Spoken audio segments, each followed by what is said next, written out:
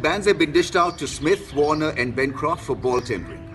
Most cricketers and pacers in the subcontinent would have been surprised by the harshness of the verdict, and I say that on the account that their careers have been forced to look up unkosher source like ball tampering to survive on dead pitches here. By and large, it's been an acceptable offence. Wrong, but true. In another part of the world, Australia assailed the cricketers with great energy, driving them out of the game. Character versus skill, winning at all cost versus integrity were at play in determining a verdict.